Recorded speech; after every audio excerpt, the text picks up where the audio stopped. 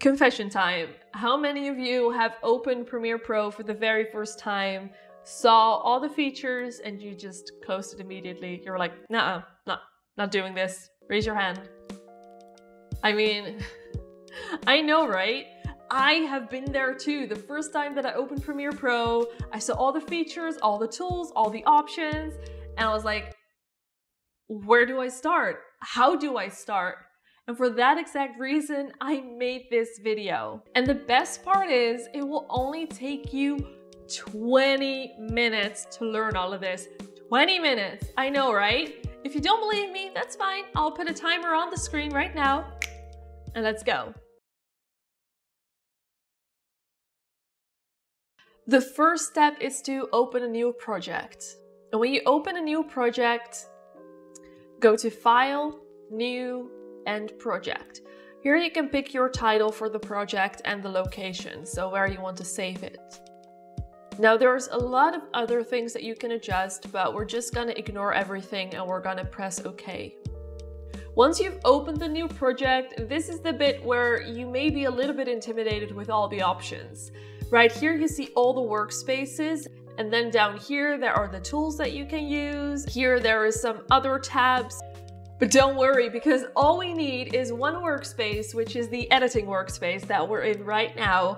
And all we need is two tools. We need the selection tool and the razor tool, which I will go into in a little bit. If you want to customize the workspaces, you totally can. All you have to do is just grab one of those windows and just drag them to wherever you want to drag them. But I'm going to show you everything in this default window. The second step is to import your media, and before we do anything, I'm going to show you how to do this the right way, because when you start something new, it is better to learn it the right way. And in my opinion, the right way is by doing everything in an organized way. So first we're going to create some bins. And in order to create a bin, all you have to do is click on this little folder which says New Bin. In order to import the media, double-click on the bin and then double-click on the empty window. After you imported your media, you have two options. You can either view your media in the icon view or in the list view. However, I personally like to work in the icon view. And if you see that your media is not in the right order, just click on this and then select Name. So now, as you can see, everything looks nice and organized, and that's how we like it. So now it's time to create a timeline, and the timeline in Premiere Pro is called a sequence. And there are a few ways how you can create a sequence. And the first way is by going up to File, New, and Sequence. But you can also click right here on New Item and click on Sequence. This will bring up this new sequence window with a lot of presets all available to you. You can just pick one, or you can go to settings where you can change the frame size and the frame rate, for example. But if you don't know what settings are right for your video, what I would recommend you to do is to close that window, go to the clip that you're going to use, and then right-click on it and select New Sequence from Clip. As you can see, now a new sequence is created with the clip on there already. Now, of course, you can still delete this clip if you want. Let's take a quick look at the timeline. So what we see is we see two parts. We see the video part and the audio part. Now, if you want your video track to be larger, all you have to do is drag it up. And if you want to see the sound wave of your audio, you can just take that line and drag it down to make it bigger. Now, if you want to reset this, all you have to do is double-click on the track and it will reset the track to the default.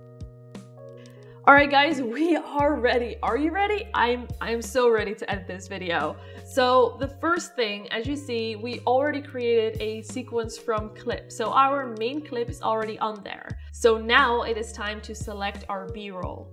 So what we're going to do is we're going to go to the bin called B-roll. I'm going to double-click on the first video. Now, here's the thing. If you want the entire video on your timeline, then just drag the video to the timeline. But most of us probably want only a part of the clip on the timeline. So you can do that by going through your footage, and then when you're like, this is where I want the clip to start, press I, which is the in point, and then go through it until you're like, nah, this is good enough. Press O on the keyboard, and that is how you create your in and out points. And now if you drag this to the timeline, you will only drag the selected part to the timeline. So now the question is, do you want the entire video, so video and audio on the timeline, or do you only want the video or only the audio? If you want to use it as B-roll like me and you only want the video part, all you have to do is click on this and then hold it and drag it to the timeline. This way you'll only get the video part. Alright, so I'm going to do that for all the clips.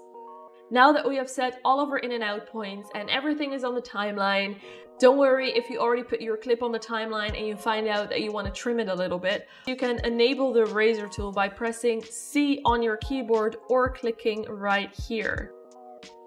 The razor tool is the tool that you use to cut your clips in bits. When you're done with the razor tool, you can enable the selection tool again by pressing V or clicking right here. If you've already put several clips on your timeline and you trim something, you will most likely create a gap. Now you can easily get rid of this gap by right-clicking on the gap and click on Ripple Delete. And you can also trim the clip by clicking and holding one of the ends and then just drag it to the left or right. At any time, if you want to play the video or if you want to pause the video, just press spacebar. Alright, we've got all of our clips ready, the sequence is ready, now it is time to get a little bit fancy. And when I say fancy, I mean transitions and effects. We're going to go to Effects right here, and this is where you will find different folders. There is one for video transitions and video effects, for example. If you want a video transition, all you have to do is open up this folder and choose your transition. So for example, if we want to go for a classic cross dissolve, you open up the dissolve folder and click on cross dissolve. Now, if you want to apply this transition, all you have to do is drag this transition to where the two clips meet. As you can see, it will create this yellow bar on top of the two clips, basically connecting the two clips. Now, if you want the transition to be longer, all you have to do is just drag it out. And if you want it to be very quick, all you can do is like, go like that. Done. The same goes for effects. So if you want to apply an effect to your clip, all you have to do is either browse through this folder called Video Effects or use the search bar if you already know what you're looking for. So for example, if you're looking for some blur or you're looking for a flip, whether that is horizontal or if you're very cool vertical, you can just type in flip and you'll get the effect. I use the search bar all the time because it saves so much time. And the same thing applies here. If you have an effect and you want to apply it to your clip, all you have to do is drag that effect to the clip and it is applied. Now, if there's anything you want to change about the effect, open up the Effects Control tab. This is where you will also find the very basic effects like the position and the scale and the opacity. All the effects that you add to a clip can be found right here. If you have any questions, please feel free to pause the video and go to the comment section and ask me the question. Or if you want me to go into more detail about a certain feature, also let me know in the comments so I can do a follow-up video. Now, if you have a video with both video and audio, in the top part of the Effects Control tab, you'll find all the video effects. And if you scroll down, you'll find all the audio effects. And this is where you can, for example, change the volume of a video. Talking about audio, I think it is about time that we add some music to our video. And if you're wondering where I get all my music from, at the moment, I get all of my music from Epidemic Sound because they have a great library with both music and sound effects, which is super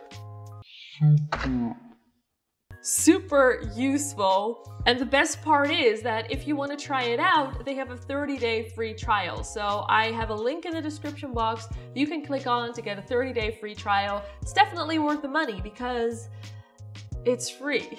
So definitely check that out because I really recommend it. Okay, so music.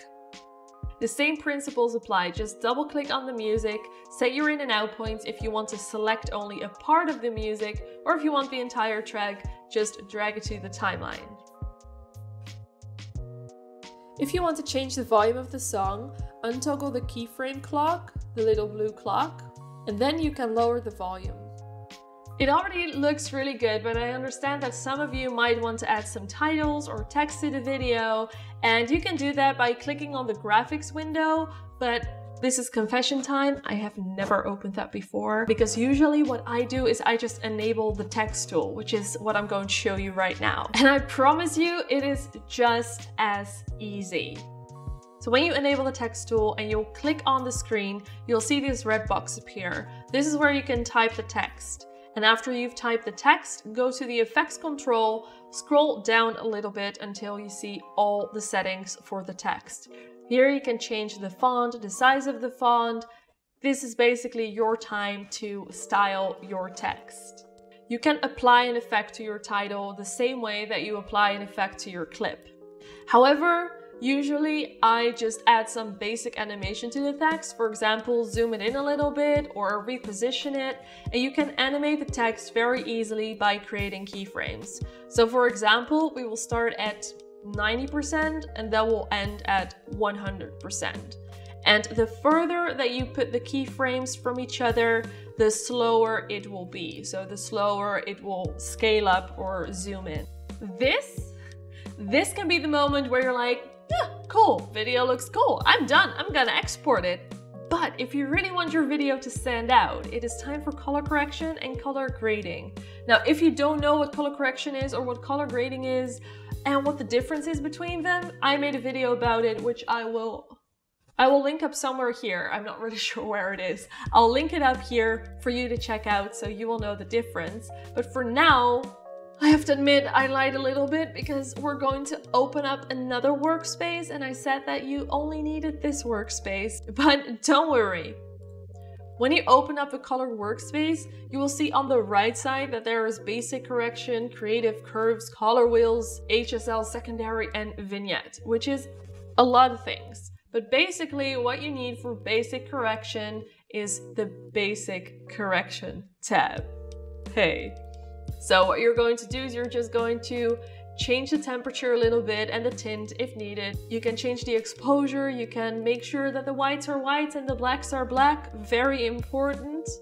And if you want to add a LUT to your video, all you have to do is open up the Creative tab and then where it says Look, click on the drop-down menu, go to Browse, or just choose one of the LUTs that are already available to you. Now I understand that this may be very unclear, but I would recommend to first just start playing around with it a little bit. And if you want me to do a dedicated video about how to color correct and color grade your footage, make sure to leave me a comment and let me know that that is what you want so I can be of assistance. Now, if you decide to add a LUT to your footage, there is this one thing and it's called the adjustment layer. Just go to New Item and Adjustment Layer and then drag that adjustment layer on another track on top of all your videos and then just drag it out, apply the LUT to the adjustment layer and see what happens. Because now this LUT is applied to all of your videos and you don't need to color grade all of your videos separately. Like I said, it's a gift. It saves you so much time and it just makes life so much easier. Now, when you're ready to export your video, go to File, go to Export and click on Media. This will open up the export settings window, and what I would recommend you to do is to go to Preset and then click on that drop-down menu and go all the way down where it says YouTube and just choose one of those presets. That is the best part about these presets. It's to make things so much easier when you're just starting out with Premiere Pro. Just use one of those presets and then right here where it says Output Name, click on the blue text and now you can change the name of the video and you can choose a location of where you want your video to be saved. When you're done, hit export and congratulations, you just made your first video in Premiere Pro. Like I said earlier, if you have any questions, please let me know in the comment section.